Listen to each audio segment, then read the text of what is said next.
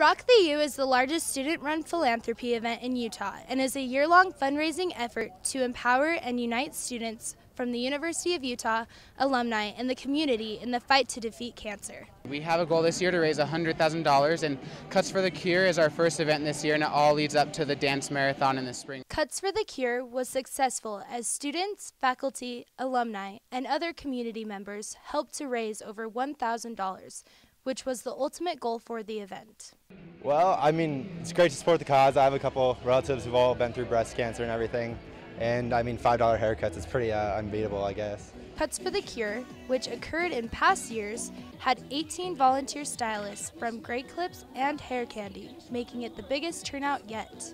Well, it's for a good cause, and my mother passed away of cancer 12 years ago, so it means a lot to me to be here. Freshman Riley Coggins suffered from acute lymphoblastic leukemia, a cancer of the white blood cells, when she was only 4 years old. For me, I just remember never having a doubt that I was gonna die, or to me there wasn't really anything wrong with me. I just appreciate that all the hair stylists come out and to do this, and I know it takes a lot of time and effort for people to put together. I know that not only does events like this make more treatments, but it makes them easier too, not so intense and so hard to go through. So it really does make a difference and mean a lot. Rock the U will host several events throughout the rest of the year to raise money toward the goal. We're doing a piggy bank roundup. If you register for Rock the U, you get a piggy bank to help you raise money. So we're going to be doing that in November.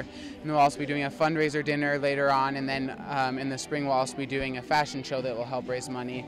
And then we have a bunch of fun events planned for the week of the dance marathon, but that's going to be a surprise for now.